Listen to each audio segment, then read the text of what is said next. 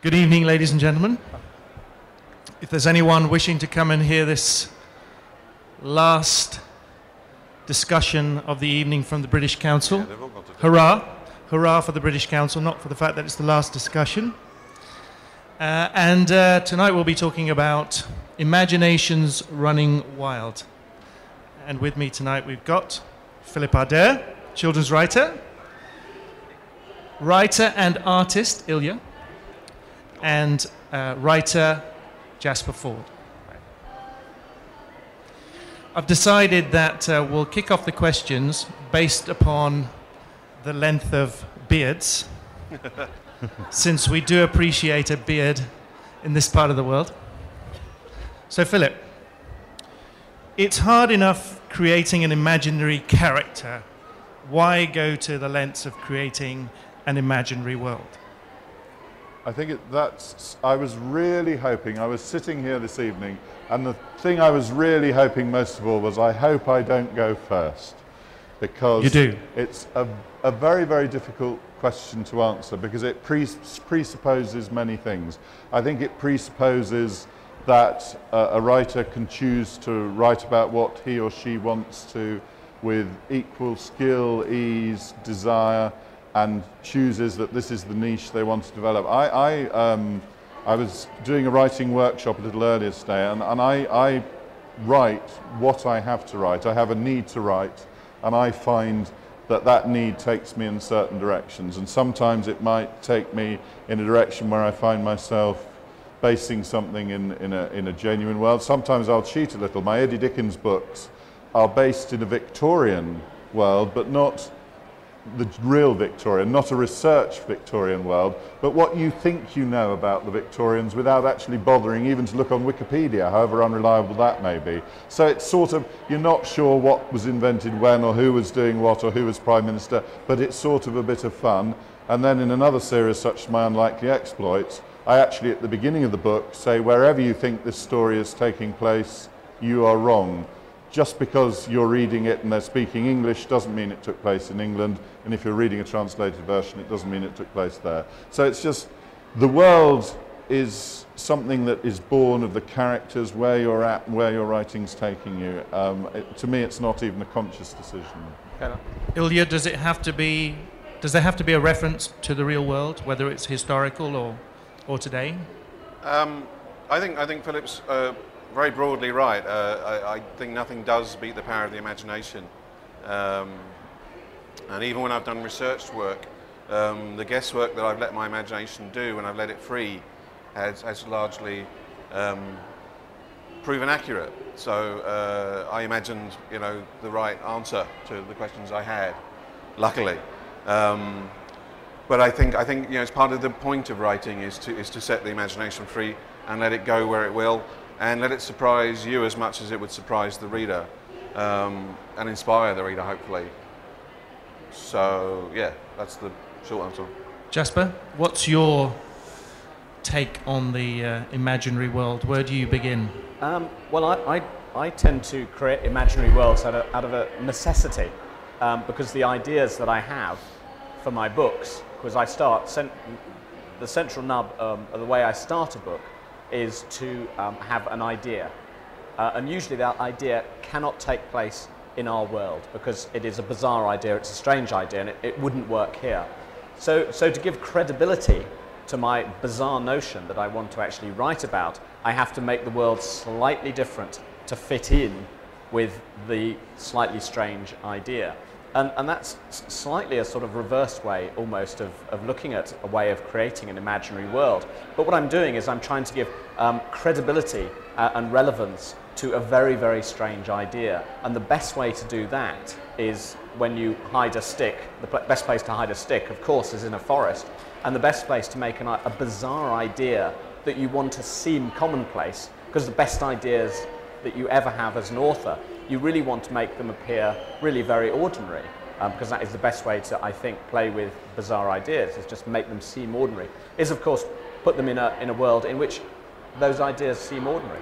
So, my imaginative worlds, of which some are very, very odd indeed, are only there essentially to give credibility to the central idea in the story. Can I just pick up something that you said, Eric, and think in your question too? It was, I think you said about having to touch with some level of reality. Because I think if an imaginary world was so off the scale, you would have no point of reference. I was in a Radio 4 discussion back in England the other week, because as well as this being Dickens' bicentenary, it's also Edward Lear, the nonsense writer.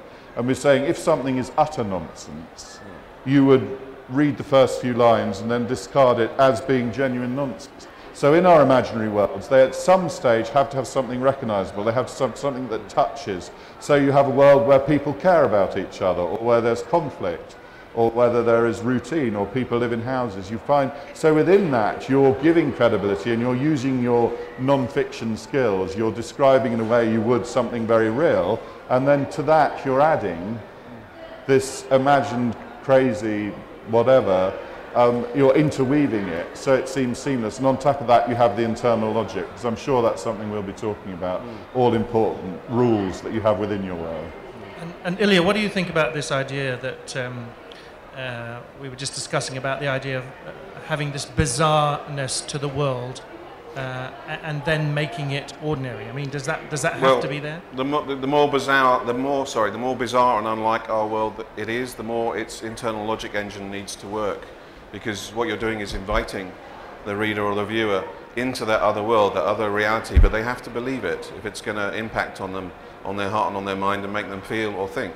So the internal logic, or the integrity, as I call it, of that world is very, very, or that universe is very important. One of the things I was saying earlier on is when I do workshops, I do a couple of those a term, schools, libraries, whatever, wherever I'm invited to go. And often when you're dealing with teenagers, they have a very, very alive, their communication skills are damped down because they're going through the teenage years and all that involves. But they have this internal engine going on that they're creating universes in their heads and doing galactic epics. And some of them, you cross-question them and they have the answers. They've worked out those points of reference so that they're actually constructing something like an alternate life. And we're seeing that happen for real. We were talking about this earlier on. So that's now being played out for real, as it were, within the virtual world, when people are joining a thing called Second Life and taking on avatar that might not even be human, and living a daily existence purely as a created character on the web. So that even crosses over now into real behaviours of what we're doing. Jasper, where do you stand on the galactic epic? The galactic epic. I think if you're talking about science fiction, the biggest problem with science fiction is trying to find the heart in it.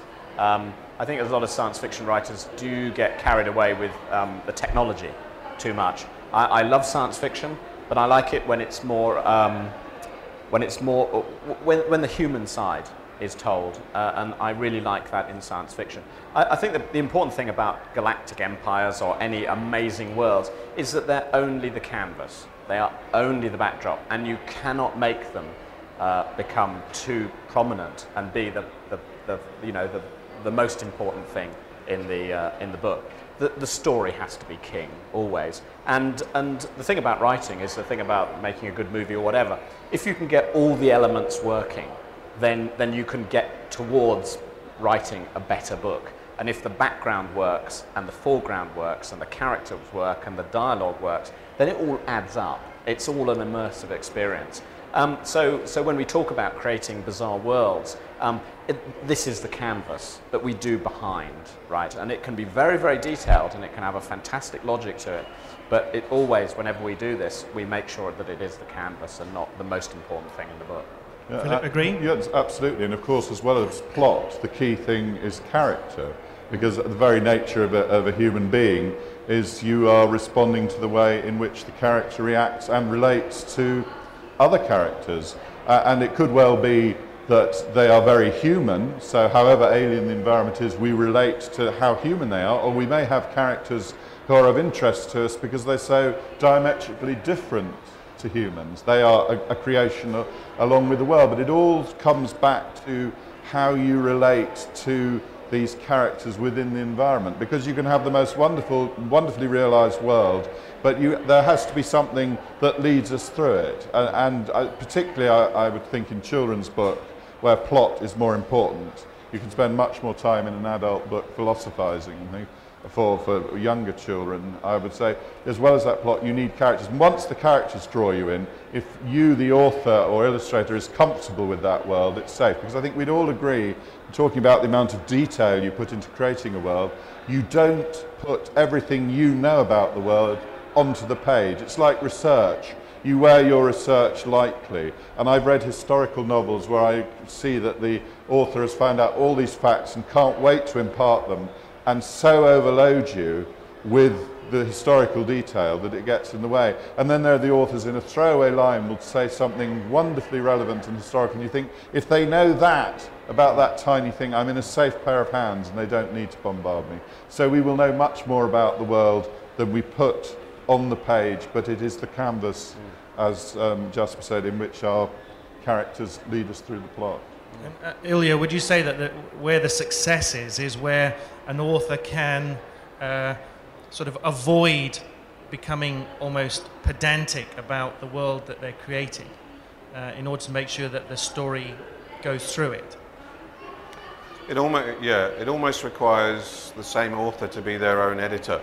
And if you're fortunate, you end up working with an editor you can trust who understands what you're doing and can help be your kind of policeman if you don't have the internal policeman at work to kind of control the splurge. Because one of the ways I spoke about the act of writing or creating something before was it's almost like you're channeling, and when you get into the zone, the stuff you become a portal and the stuff flows out of you.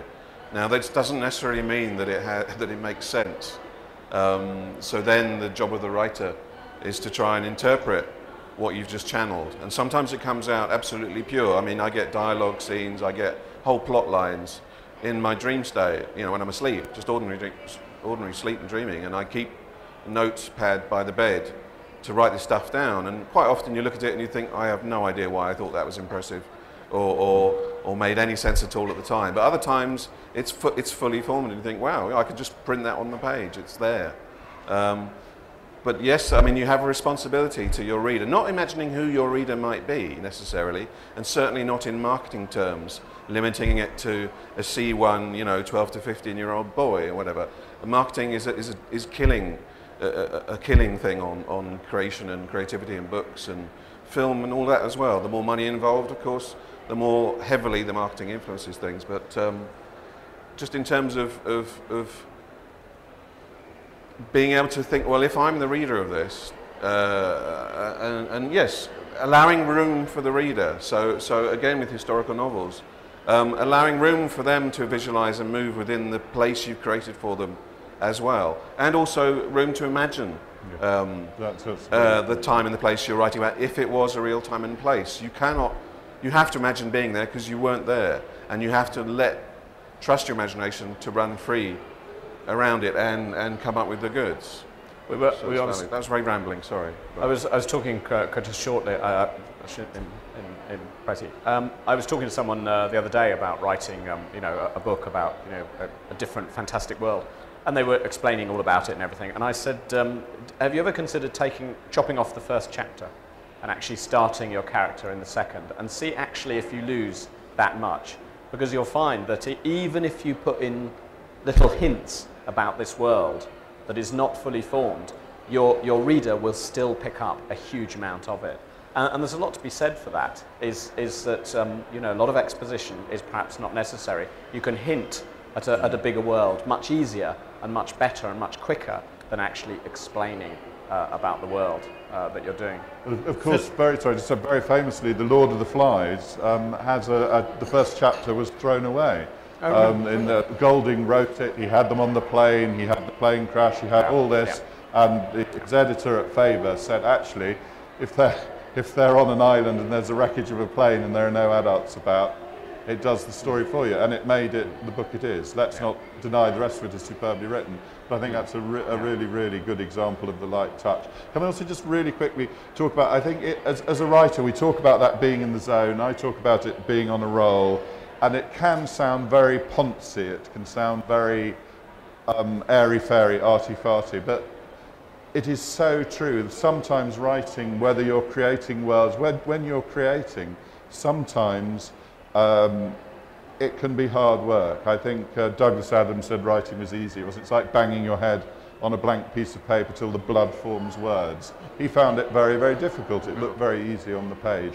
But when you're in the zone, when it's working, it is this most incredible thing where you do feel almost that you're not a part of it, and it's coming through you. And that's a very interesting process when you then go back and look at what you've written. So I heard a lovely version of the Notebook by the bed, when a very famous author said he often really felt that he dreamt these amazingly wonderful things and he wished he'd written them down, so he put a notebook by the bed and he had one of these dreams and he wrote it down and he went back to see it and he just, oh, this is wonderful. And the next morning he read it and it said,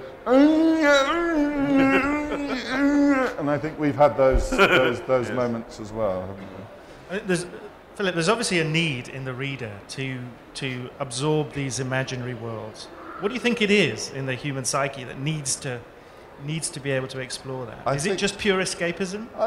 I think escapism in the sense of, oh, this is my life, I want something more. No, but I think it's human nature. I mean, we have genres, we have pastiche, we have novels that are genuinely about quests in fantasy lands. Then we have Terry Pratchett type novels that are, again, he's very true to his internal logic. He doesn't just create something to throw it away as the books progress. He tries to be loyal to what is created, but within that he can have operas happening, films happening, quests happening. So it's there to be enjoyed, to be explored. We want to look at all types of artwork. We want to look at splatter paintings. We want to look at realistic art. We want to look at, we're back to a canvas. The canvas is blank and we can do what we like with it. And if we can create that, and we also as readers can enjoy that, share with it, extrapolate. It's just a wonderful thing, but I just think it's human nature. ILYA? That question actually scares the hell out of me. For somebody whose partner is a psychologist, one thing I don't do is analyse, and I think I prefer to keep it that way. I worry that if I analyse, I will lose the thread, or I will panic, and the loom in my head, the shuttle starts going back and forth and just makes noise.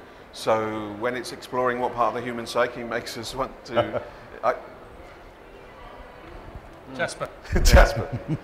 No, I mean, when I first started giving talks like this, I've been writing now professionally for 12 years.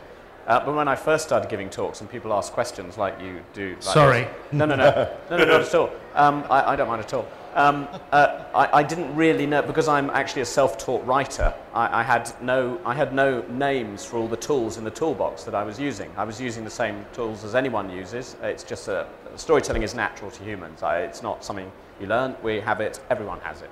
The skills we have is that we can spend 10 hours in front of a keyboard for 6 years at a time, and eventually knock out a novel. No, so I mean, what I used to do is when people ask me questions, I used to say, I don't know, it seemed like fun. And there is a lot of that to when you're writing, is you go, that's a good idea, I enjoy that idea, I'm going to put that idea together because it's fun. It actually makes me happy, the construction of the way it all works. And when you are writing and things are working for you, it's actually a tremendous buzz. It really is, you do kind of feel as though you're surfing on the crest of this wave and everything's coming together, and it's a wonderfully exciting time. But for the most part, I think any author will tell you they're writing primarily for themselves, and if it works on the page and it works for them and it makes that feeling work well, then it's happening for you and it's right and you're in the zone and everything's working, and you don't think about the rest. What is the big deep meaning of this? Yes, in a broad sense. But really you're doing it for fun and you like it, it's enjoyable and it's working for you. I love it when people tell me why I've done things. Yes. It's very popular in America. If you're on panels in America, in science fiction bookshops, you will have people who will stand up in the audience and will for 10 minutes explain to you exactly why you did what you did in your books. As a children's author, I love it that I get letters from children, and I quite understand when they're very young children, they want to tell me what's happening in my own story.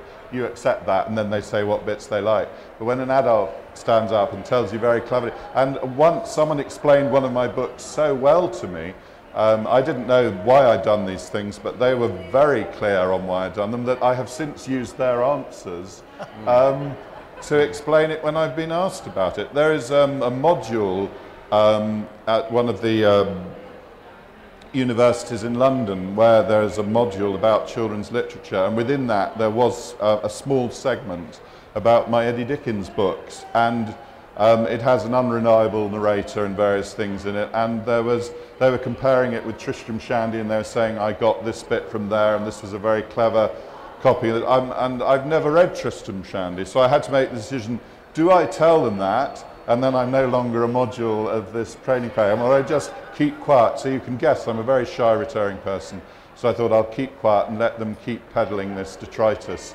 because we don't know the words for a lot of things we do. You find out later on. We're all self-taught, and it is, we talk about the hard work and all that, but there is that fun element. I think Jasper's nailed it. When it's going well, you are being paid to make this pretend into something and to share this pretend, and if it goes well, people are nice to you about it, and that's fantastic. That's wonderful. If there's anyone who wants to stand up and tell Philip what his books are about, that would be fantastic. And I'm going to open up the floor to questions in a moment, but just one question for all three of you before we get there, and that's about visualization, you know, actually visualizing the worlds that you create. And you know, how important is that in terms of when you're actually writing? When it comes, I'm just going to take this very literally to begin with. The words I choose to describe something can have a direct effect on the direction the story takes me.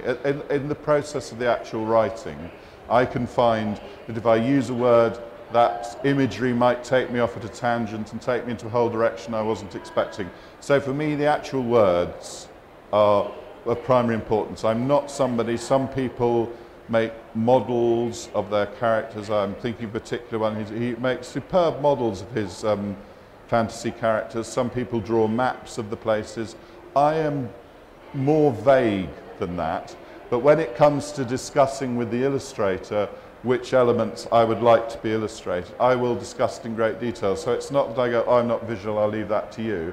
I will talk to the illustrator, talk about what I feel. The illustrator may then come back with something surprisingly different that makes me stop, and I might in some cases go, no, well, this is wrong because, or I might go, yeah, wow, that's amazing. It's like if you write something and then later it's performed, whether on stage or in film or whatever. After a while, Inspector Morse becomes John Thor, the character, and if you're writing Inspector Morse, you're probably seeing John Thor in a way you weren't before.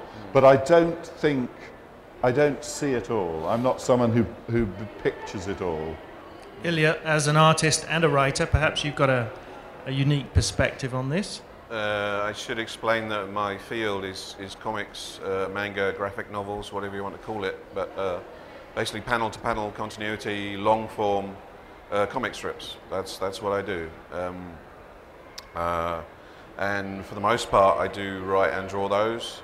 I think what that means, often a very quick, oh God, I'm losing my words. Actually, draw okay, it. I know. When I go like this, yes, it is probably easier for me to draw, unfortunately. So I'm losing certain words in my vocabulary and I can't explain what I wanted to explain. But okay, language in comics is not secondary to the pictures. It runs in a complementary line. It can contradict, it can complement, it can hint, it can undercut, it can use many ways. So I'm running on a parallel thing, and you're absolutely doing it wrong if it says, you know, Jack jumped through the window and you're showing Jack jumping through the window. There's no point. I can express something else entirely because I'm showing you the act and how big the window is, all of that stuff.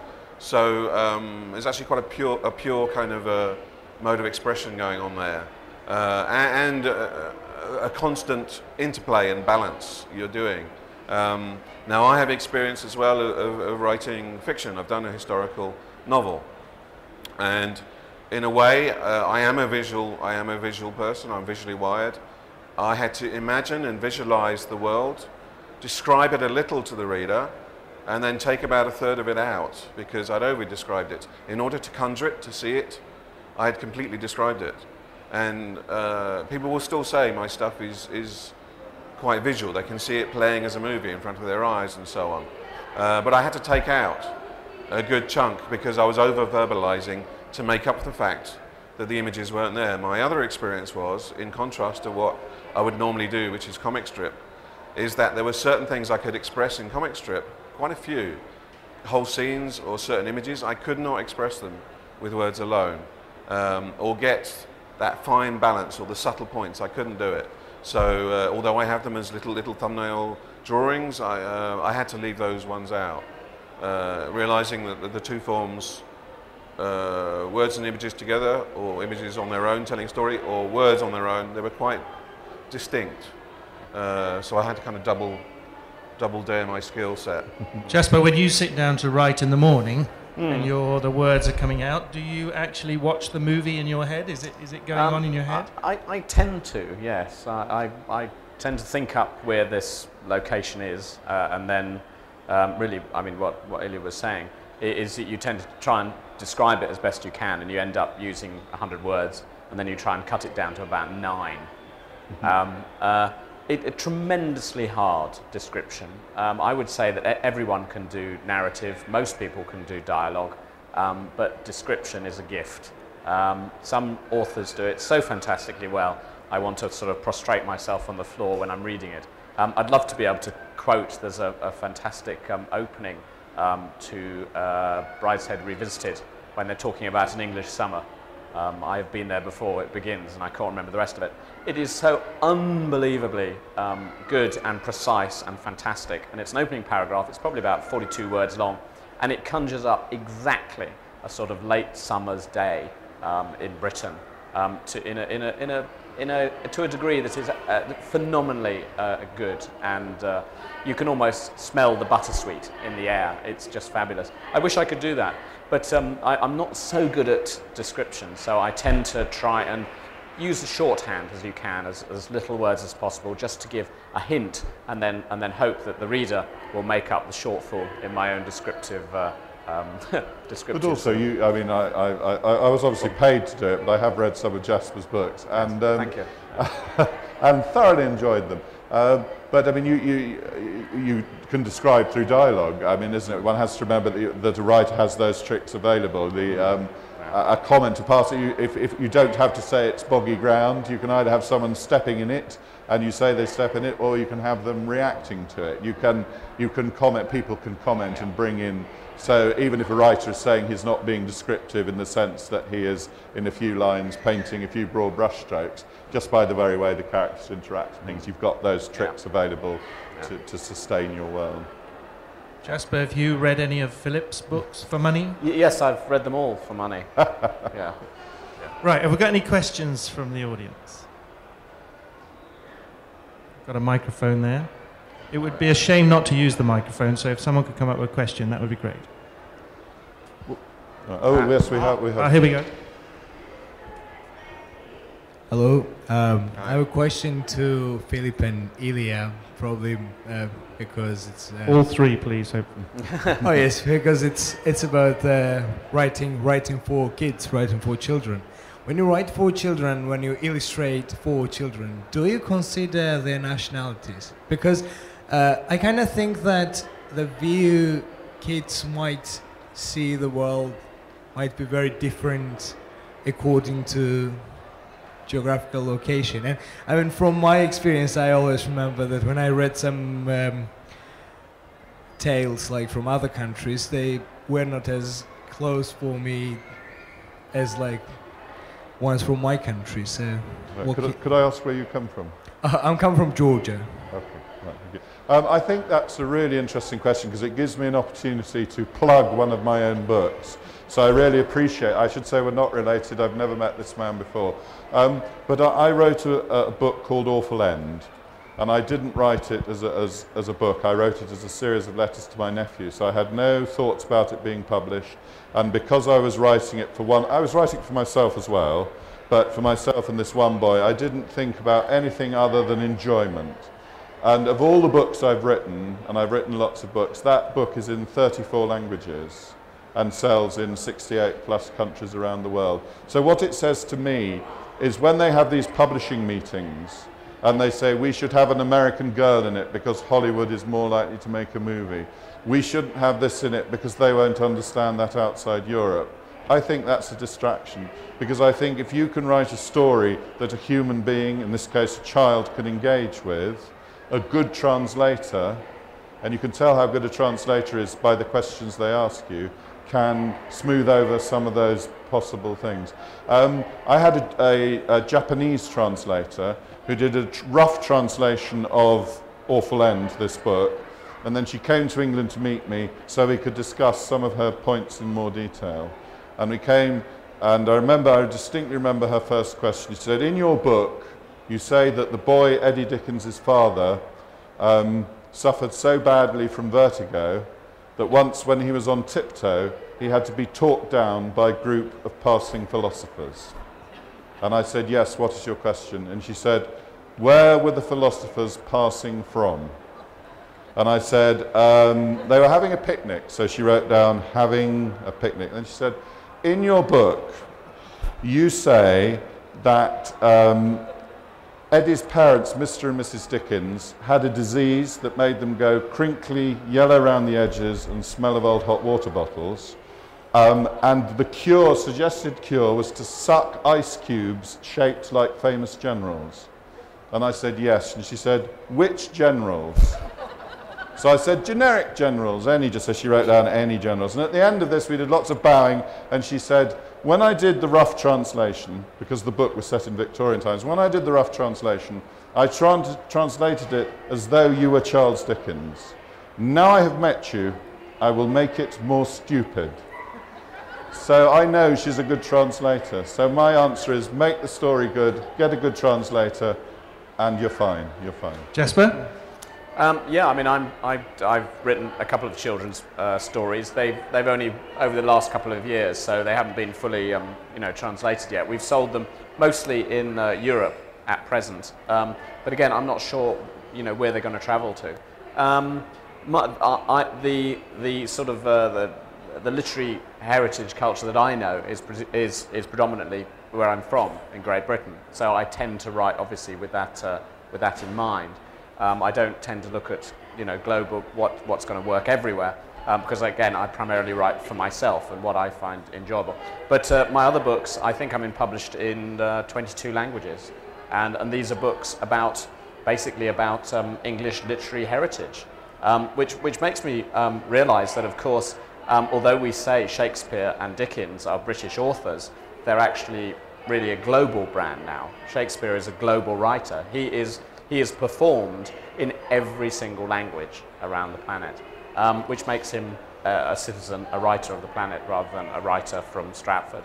And because we all write, and a lot of stories have very similar themes because we're all human and we all have similar things that we're interested in. I think it's actually easier than we think to translate a lot of our stories into really any language there is on the planet. ILYA, somebody who writes who draws in manga comics, which of course is originally Japanese. I mean, how do you see that discussion about the references that go into the work? I think the one thing that I don't want to do is deny the part of the imagination of the reader. So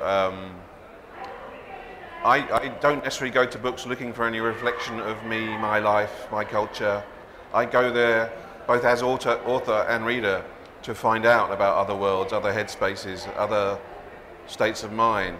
And I think children are equally as open to that, if not more open to that, than many adults. You do get into different, more subtle questions when it comes to religion or spiritual things or imagery even with my stuff. So a lot of Japanese manga is misinterpreted around the world because of the cultural differences, and they are more different than we can possibly encompass in their whole history and current setup and their mind space. But that's also the attraction of it for a lot of people.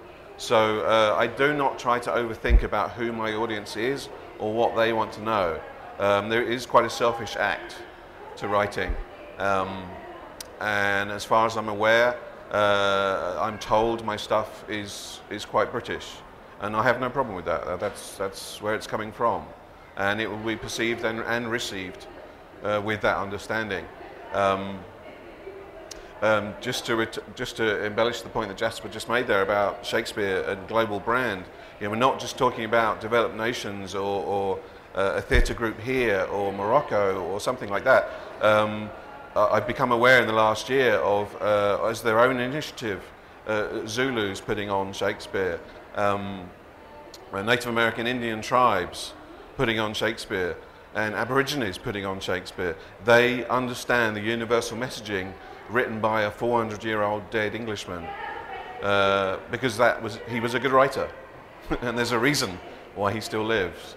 So I think if you write the honest truth, it's going to communicate on some level to someone else, and they'll appreciate the honesty of it. Another question. Any question? Why are we here? What does it all mean? Where are the toilets? Here we go. Here we go. A question. Thank you. As writers of imagination, or how far imagination can go, what are the particular styles or crafts that each one of you resort to when he sits and put himself to paper?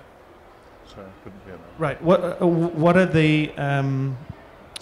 the tactics, the crafts that you use when you sit down to face your story? Do you have any particular tics and? Right. Firstly, thank you for coming to me again, Eric. I feel it's a theme. Longest beard. Longest beard. It's the theory of the longest beard. Edward Lear lookalike. Oh, right. No. Earlier on, I was doing a workshop, which I'm delighted to say this gentleman was at, and I was saying one of the advantages of being a professional writer is that you get to put in the hours. There's this famous talk about 10,000 hours, where if you're working for Microsoft or if you're a musician or something like this, there's this magic figure that if you put in that amount of work, if you had a seed of talent or a skill at the outset, you achieve something. We have the luxury here that we are paid to do what other people squeeze into an hour an evening or whenever they can. So before we even put pen to paper, we know we have the time to let things fester. I think the nearest comparison I can make is to a film director with an enormous budget, knowing that he can do all these things he's wanted to do, and he has other experts who have the technology and the ability to create anything he wants. The difference is we are all of those things. Maybe if we can't draw and we need an illustrator, but otherwise it's entirely us. So knowing that, we can make mistakes. We can go down blind alleys. We don't have to have a perfect first draft. Everybody works in a different way. Everybody writes in a different way. People plan, people see where it takes them, go back and revise. But we have that luxury, so I cannot say, this is the way to do it. I can say how I do it. I can say that I'm not someone who has lots of post-it notes. I have a rough idea. I see where the writing takes me. Some days I have pages that appear in the final book with barely a letter changed. Then I may have a piece that I have to rewrite. Obviously, if the story takes me in a direction I wasn't expecting it to go, I then go back and introduce that possibility earlier or a character so that that can happen later on. But I have the luxury of time. So it's using the skill you required over time with the luxury of time. You develop it, you try, you know what doesn't work, and you just build and build and build. I'm sorry I can't be more specific there. Jasper, in a parallel universe, you were telling me the parallel universe being Dubai. You were telling me last night of your technique of writing, which was very interesting. Tell us a little bit about that. Yeah, there's one particular idea that I've been really working on ever since I started writing. I started writing short stories in 1988, and that was my way of getting into the whole story writing thing, because as I said, I have no particular training in writing. And what I used to do is I used to set myself a narrative dare, a challenge. So I used to think up the most bizarre idea possible, and then I used to challenge myself to make sense of the idea, to write a short story in which the central idea could function as an idea without seeming stupid or silly or whatever. And I found actually that this has actually really worked throughout my career. So whenever I attack a new book, I give myself 3 or 4 narrative dares. To give an example, in one of these, in a book I wrote a couple of years ago, I had a teenage son at the time who wasn't talking very much and getting up quite late and not doing terribly much. And I thought, how can I have a teenager who saves the world by doing nothing? Right, that was my challenge, and I thought this would appeal to any parents who have teenage children of themselves, or even to any teenagers if they could be bothered to read. So that was my challenge, and it's actually quite a hard one to save the world by doing nothing. But the great thing about narrative dares and narrative challenges is it really, really makes you work hard, because it's a sort of narrative gymnastics, if you like, a contortionism, to try and set up a situation and then pay off the situation in which a teenager saves the world by doing nothing. His very inaction is what's required to save the world. And you come up with some wonderful, wonderful ideas, but the trick about it is you have to never let yourself off the hook and say, right, now this is a challenge, this is a dare, I have to actually deal with it and make it work. And I think many authors, if they think about it, they actually go, yes, I've done something very similar. Is give yourself an idea. You're not allowed to be let off the hook, and you have to use some tremendous ingenuity to make it work. And it's amazing what you can come up with, new ideas to make that idea work. ILYA, what about you? Any techniques, tricks that you use to get the flow going? I'm kind of going to respond to the original question and the answers there, in that Philip talked about being time rich to do the work that's necessary. And so when my living is making the comics and the manga. When I came up with a project that seemed better done in prose, I had to buy the time to write the book in prose and to learn how to write in prose in a way that would work for me and then the world. So I'm talking about this book here as a non-graphic novel, as a prose novel. And basically there's 10 years of me buying time in there. There might be gaps of 2.5 years where I can't work on it. When I am working, I'm working double time to have a third job, which is buying the time off to have sessions, sometimes a month here or there. At the most, I had about 2 months at any one stretch to work on the art of doing that. And now where it reflects back on Jasper's answer there is that I had to put the challenge that was set up for me. It's about an Australian Aboriginal experience of Victorian London. Now, that's actually based on real historical events. A cricket team brought over from Australia of Aborigines 15 years before the first white team came, played the first international team to play from anywhere around the UK. So that was a real event, but all we know of the Aborigines is their given names, the date they landed, a few match reports of how their cricket was, and one of them dying, and the fact that he died on this particular day. And I wanted to tell his story, but that was the only historical record for him. He had no voice, and nobody ever, if they did ask him at the time, it was never recorded what his experience was. The displacement and coming here, somewhere so divergent. So I had to imagine, the tasks I had was imagine Victorian London, imagine being an Australian Aborigine, and then how would I feel and react and act being here. And then my mediator character that I set myself, so the only created character of the 3 in the book, the 3 central characters, was a Victorian woman. And I kind of chose these people because they had no voice. at the time, or they had no necessary function at the time in various ways. And the other third character follows that route. So I'm being a woman, I'm being a Victorian, I'm being an Aborigine. It has to be a work of the imagination, and I research it to the hilt to set myself free and run in that world of the imagination. Now the other point, very quickly, is that I will quote the great goddess Nike, just do it. That's the main thing. When I do workshops or even in any public thing here, I could do a show of hands and I'd say, who likes drawing? And the majority of people, even children, will say, oh, I can't draw. And I say, this is not allowed, we can't say this. What you're saying to me is, I don't draw. If you draw, you can draw, you are drawing. If you draw every day, you become better in some way or other. The world might not agree with you, but it does you good. You are drawing. So just do it. The only thing that stops people is confidence, which might be down to their lack of self-confidence, or they might get a bad reaction off somebody whose opinion they respect, or just the fear of it, just the fear of committing. But nothing's going to stop you writing or drawing if you want to. Okay, let's have one last question before we wrap up for the night. Hang on a sec. Let's have that microphone there. Sorry. Do you always know what your ending is when you start your book, or does Good it question. sometimes change? Philip, do you want to start that one? What a surprise.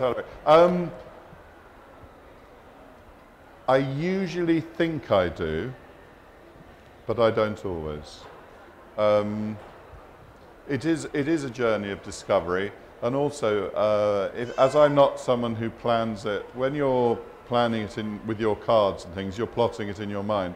When you're writing it and see where it's taking you, it is still a plotting of sorts, because it's not like you're just going to write it and there it is. You might write the whole first draft, go back, rework it, change it, talk about those things where I'm saying about introducing ideas earlier on. You might actually, and it's even easier nowadays because you don't have to do the old thing of cutting and pasting physically with scissors and all that, you can do it all on screen. You could be constantly redrafting as you go along, so you may have a book where you feel the first 2/3 are much more polished than the final bit. But I don't say the journey's going to be A, it's going to end B, definitely. And also, it's how you tell an ending. I mean, I love that quote where you could say any book can have a happy ending, it just depends where you end it. I mean, that's so true. The other thing is when you've written a story and people say to you, what happens next? And you as the author can with great confidence say, I don't know. This is as far as I chose to take the story. It has a life as its own. I may one day choose to carry it on. But I don't have it written concrete. But I usually have an idea of a story arc. But there are many occasions where I've been very pleasantly surprised and it becomes something completely different. ILYA? Sorry, what's the question? The question was, do you know how your stories end before you start? Broadly, no. Like exactly what Philip said, really.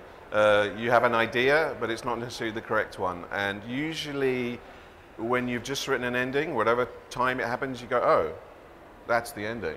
And it doesn't mean you have to finish the book there. You might just take that and move it, or what you managed to say there, move it. But yeah, it happened by surprise, certainly in the novel. There's a thing where when I'm doing a graphic novel of any sort, usually the format of the book is decided and the length of the book is decided. But the way I explain doing one of those is it's like playing a concertina. It's the pacing is like a squeeze box. It's like you're lengthening some things and you're letting other things expand. And mainly I play the concertina when I'm doing comic strips, because comic strips rely a lot on the pacing. You're dictating a certain pace to the reader, but it's very interactive, and then the reader is also receiving the information, decoding the information, because it's quite complex at their own pace.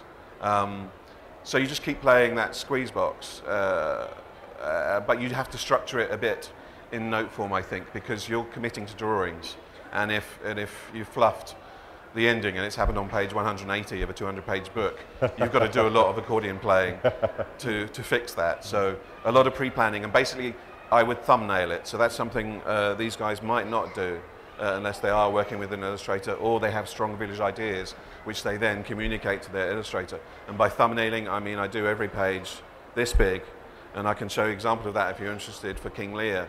I do every page that big, so I kind of know how each page has its own ending, and how that builds me towards the ending I need to reach at page 200 by squeezing and relaxing that accordion. And I know Jasper is not going to fluff this ending. Jasper? No, it helps if you have an ending. I've written two of my books, 2 out of my 12 books. I had a good idea of the ending when I started to write the book, and they were probably the 2 easiest books to write. I'll probably think of an ending, hopefully about 2/3 of the way through, and this is a moment so wonderful that I will actually announce it to my wife, and I'll say, and she'll say, how was it today? You know, how was work today? And I said, it was terrific. I've got an ending. In fact, I would announce it before she asked. In fact, I said, great day. I got the ending, and she go, whoa, like that. And now, quite often, if I'm talking to an author and I'm saying, how are you? And they say, oh, I'm kind of midway through a book, and I say, the first thing I say is, have you got an ending?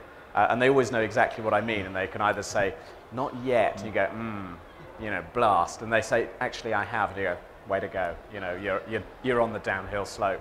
It's a very important part of the book, and when you ace the ending, it's good, because it really means, yes, you're on the downhill trace. Ladies and gentlemen, I hope you'll agree with me. It's been a really fascinating discussion, and I'd like you to join me in thanking these 3 gentlemen for giving so much of their time and their ideas. Thank you. Thank you. Thanks very much. Thank you.